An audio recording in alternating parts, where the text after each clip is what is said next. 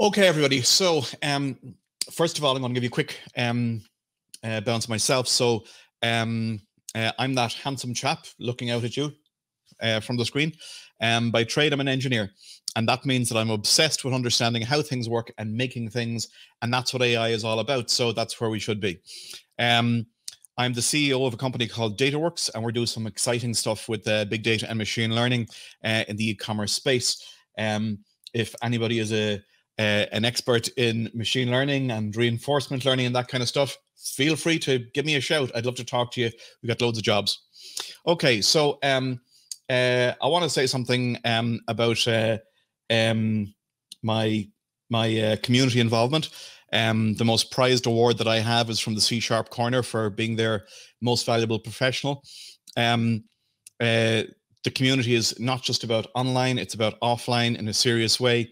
And I strongly encourage every single person looking here and attending these online conferences today to consider give back to community. Okay, so write some articles, go and do a few videos, stick something on YouTube, reach out to Simon. He'll help you get started in the right direction, and help other people. Okay, it's most important, especially in the time that we have now where it's so strange, that we keep helping each other. It's very, very important. So the biggest message that I have to you for today is that everybody here talking today, we're talking without payment. We're sharing our knowledge for free. We want you to take that knowledge to use it for the betterment of the world, for the betterment of mankind, to help your organizations and to help yourself. So just as we're helping you, we want you to help others. So please, it's really, really important to keep giving back to community. So, okay then, so let's get down to business. Today, we're going to have many amazing speakers who are going to talk to you about all sorts of different AI or artificial intelligence. And you're going to be exposed to an incredible array of different technologies, from deep learning to text to form analysis, and even some crazy things like digital twins. A lot of you might look at such technology and think, well, you know, I've got no need for this. I have no interest. It's not for me. So in today's keynote, what I'm going to do is I'm going to address the point that AI is everywhere, and no matter what you do, you can't escape it. And if you don't embrace it, you're going to be left behind as an engineer. So it's critical that you start to get comfortable with it, and that you start using it.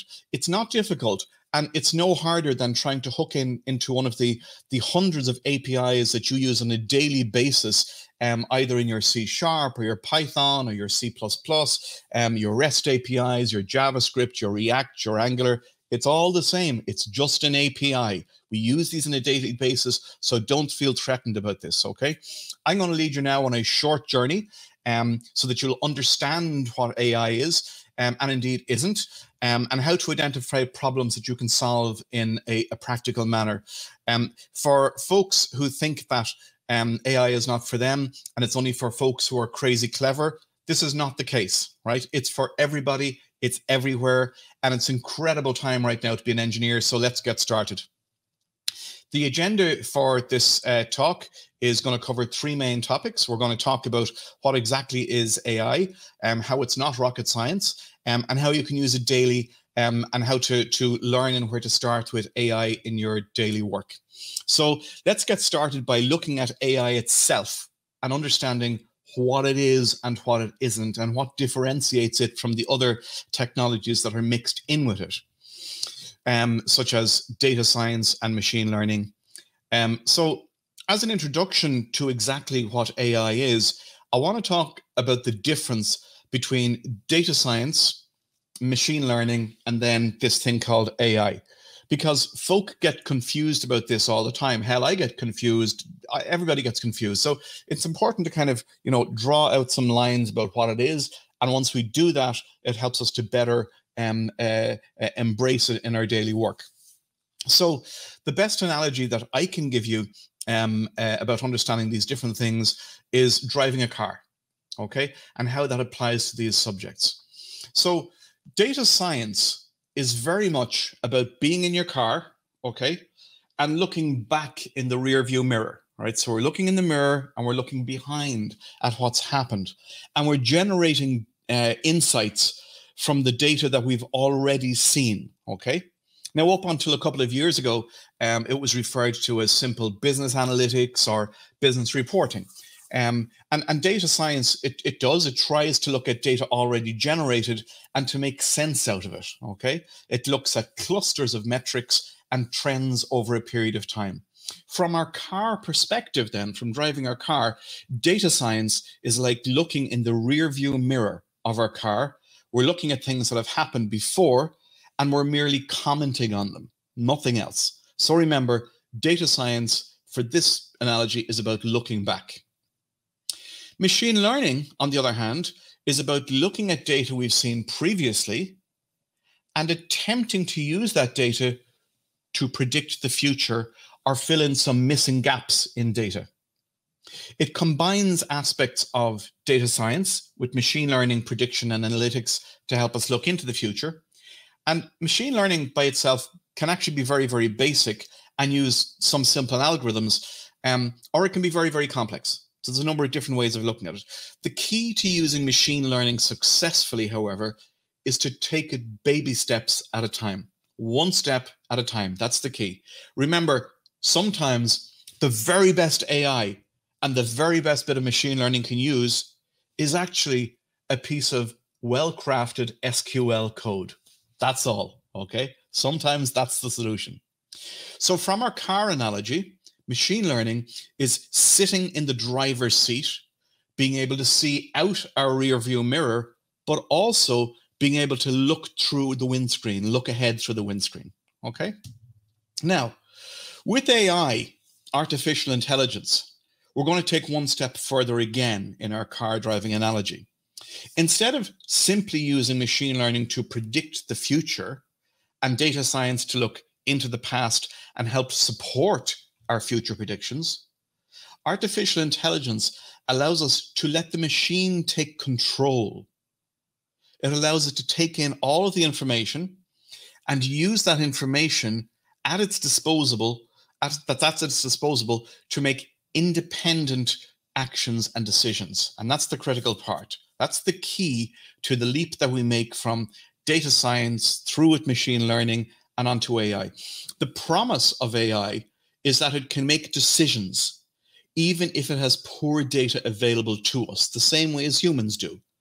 Just like humans, it will infer where it can, and it will fill in the gaps of knowledge in real time to carry out a task. It doesn't stop just because it doesn't have a piece of data. It doesn't break and say, ooh, I can't work. If we have an API, maybe to send something to a printer, and we don't send a carriage return or a line feed, well, then we keep printing over the same thing over and over again. It ends up as one big mess. AI would be able to detect, oh, there's no carriage return line feed in there. We need to put one in, okay? That's what artificial intelligence is about. It's about filling in the gaps and using what we know and what we think we know to be able to blend over those gaps and make decisions just like a human would do. From our car point of view again, AI involves looking backward and looking forward and also looking around so we can see where we are in relation to other traffic. The other thing we can do is it involves monitoring, for example, the road ahead in real time to discover and make sure that we're driving between the markings on the road. At the same time, our car is looking out for other obstacles and dangers like bicycles and pedestrians. Cars can be reasonably predictable. They kind of go where you direct them mostly.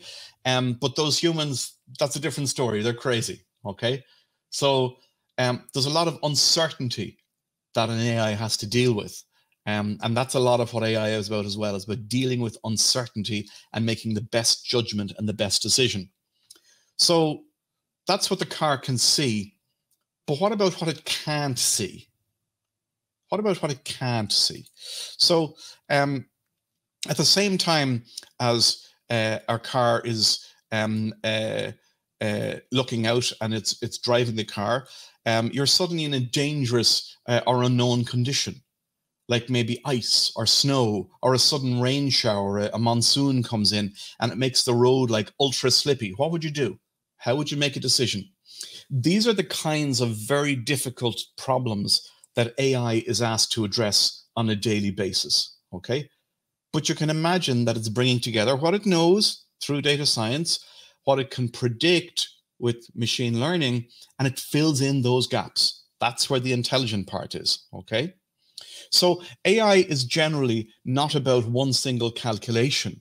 It's about a multitude of things, a whole multitude of things, all put together with various levels of accuracy, some better than others. And the job of the AI is to weigh all of these up and to decide what the best decision to take is. So it does this not only with the direct information that's available to it, like what it can see, but it also does it with other supporting information, such as maybe weather or traffic conditions, looking into your appointment calendar to see if it needs to divert and take a different route for you so you'll be on time for an appointment. Maybe there's an appointment that you can is not as important as another appointment, so it can be cancelled. So the AI would automatically reshuffle your appointment calendar and bring you directly to the next appointment, but you'd be there early rather than two of them being late, okay? So the AI takes these decisions for you. It fills in the gaps and does what the human would do. So when we bring all of the different things that we know about AI together, what makes it different? What makes it different from data science and machine learning is its ability to learn and its ability to reason about the environment, about its tasks, and about itself, right? That's the scary part, right? And it does this by using as input, and also one of the key parts is that it's self-correcting. It's self-correcting to make a better decision than the previous one.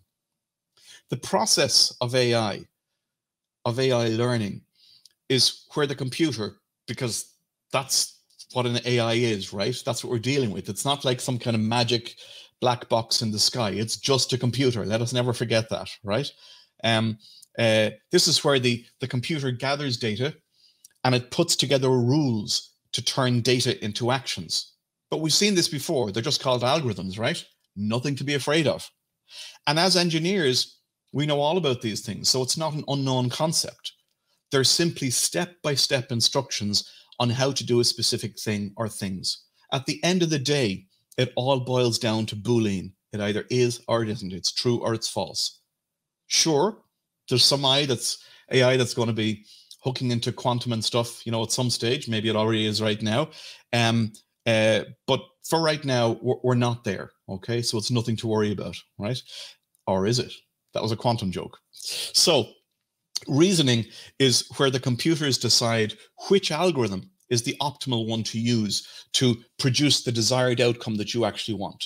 And one of the things from Microsoft is AutoML, auto machine learning.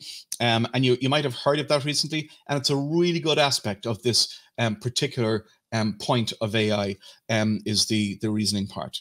Finally, self-correcting is where the computer consciously monitors its own performance and corrects itself and then keeps fine-tuning all of the input parameters and the algorithms that use these parameters in order to adapt to changing environments and requirements and conditions, okay? This is what humans are good at. We're good at uncertainty. And this is also what AI is good at. It is good at uncertainty, to a degree. And that's what we're going to talk about next. AI comes in a number of different forms, and you're going to encounter them in lots of different situations. First of all, we have strong AI, and then we have weak AI. Weak AI is also known as narrow AI, and it's appropriate because it deals with a very, very narrow field of focus, okay? A very narrow set of problems. Narrow or weak AI is really good at one specific thing. So let's take as an example a robot, okay? So this is a robot arm and it's on a conveyor belt in a factory. Maybe it's in a farm, okay?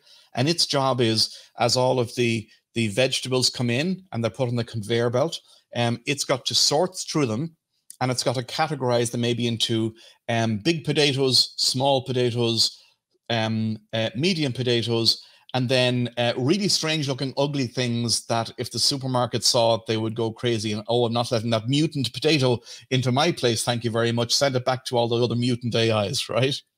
So this is the type of thing that's incredibly specific. A robot arm that can look It can identify potatoes. It can identify shapes. It can categorize them. It can then move one off into a different conveyor belt, so it gets put into a different package, etc., etc. Maybe you have another robot, and its job is to take the boxes that are collecting the potatoes in the different sizes and to lift those onto a different conveyor belt, or to even put them into boxes that are then lifted by a forklift, maybe a robot, onto a truck again. Okay? So strong AI, that's weak AI. And this is everywhere right now. Okay? It's everywhere, right? You go and you do search, it's a weak AI, trust me, right? Strong AI is the complete other end of the spectrum. So if weak AI is here, strong AI is right over here, okay? Right now, in the community and the world of AI, we're only here. People think we're here and robots are about to take over the world. They're not. We're only here, okay? We're nowhere near that yet.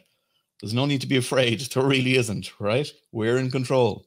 Whatever Elon Musk says, right? You're a lovely guy, you're an awesome billionaire, but guess what? You're not in the real world, okay? So strong AI is where the computer has a form, and it's still a computer, okay? It's not a god in the sky, it's a computer. You can turn the damn thing off, right? Strong AI is where a computer has a form of general intelligence, and it can replicate the abilities of a human brain. The human brain is the whole and the complete thing. A narrow or a weak AI can do one tiny, tiny, tiny infinitesimal little part of that brain, but it can't do everything. General AI or strong AI, which is where we're trying to head towards, is something that can do everything, okay? That's the scary one, but we're nowhere near it. We are absolutely nowhere near that yet, okay? Despite what some people would like to tell you. So don't believe them. Tell them they're telling porkies. Those types of AI, strong AI, really strong AI, and general AI, they are almost non-existent at the moment, but we are working towards them. But it is a very, very, very hard computing and scientific problem. So it's going to take a long time to get there, okay?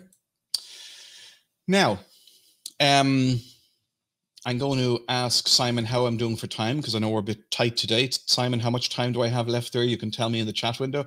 I have 7 minutes. Okay, and I've still got 72 slides to go through. Okay, so what I'm going to do is I'm going to zoom really fast here. The first thing you need to know about AI is that AI is not rocket science. Okay, you don't need a PhD to work with AI to understand it.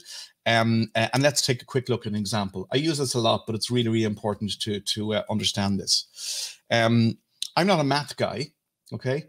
I run away the room when they show me complex maths equations, right? I'm an engineer. I do applied stuff, not theoretical stuff. And when I first look at this equation here, my brain went into like multiple flips. There's not a hope I can understand this, right? Okay. Well, actually, no, it's a language like anything else. And once it's translated, it's not that difficult. What we're actually looking here is a symbolic representation of logic. A method for doing something. It's a method for working through a series of actions to describe a particular outcome. This particular algorithm is actually one used for anomaly detection. In machine learning, simply, it tells us the average distance between a data value and its average. So what does that actually mean? Well, when we translate this fancy mathematical algorithm into plain language, it makes sense. So let's just walk through. So what it actually says is find the average value between our data points, identify the difference between each data point and the average we've just worked out, take the absolute value of these differences, and then find the average of the differences, right? And that, my friends, is actually how you find outliers in data, right? And the rest of AI is no more difficult than that. Once you translate it from the scary symbolic language, it just comes back to a set of instructions, and that's all it is, right? Inside in data science, inside in machine learning, inside in AI, we ask a series of questions, and there's only 5 of these, right? We say, is something this or that? Is it weird? Is it strange? How much of it is there? How many of them? How is it organized? And what should I do next? let's think about our potato sorter, right? Is this a big potato or a large potato? Is it weird? Is it a funky potato, right? How many do I put into that box before I move to the next box? How is it organized? Are they clumped this way or that way? Should I spread them out? And what should I do next, right? That's narrow AI. It's really easy to do, okay? The big secret that you have to realize is that there is only these 5 main questions, okay? And once you keep those in your head, you'll never go wrong with AI, okay? The first one we have is classification. It tells us if the data we're examining is one thing or another, okay? Is it A or is it B? The next one we look at is it weird, right? So we're a potato. Is there a cat versus is there dogs? The next one we look at is we look at how much and how many, right? So how many cars are there in the way of the path that I'm trying to drive? Are they going fast? Are they going too slow? Do I need to change my speed to keep safely behind them, right? All of these multiple calculations and multiple things that I do all of the time, okay? What should I do now and how are things organized that we've discussed? And then the where next algorithm. This is the key one when we start talking about AI, because AI is about taking all of that information and making the best decision while filling in all of the missing points. That's the key part, okay? So we've looked at the core patterns that are there in AI and data science and machine learning. But from an AI perspective, it's not just one thing or the other thing. From an AI perspective, it's bringing all of these different things together. You'll very rarely see an AI solution that's just one thing. It's very rare. Normally, all of these things are brought together, okay? So it's a mix and it's a mash.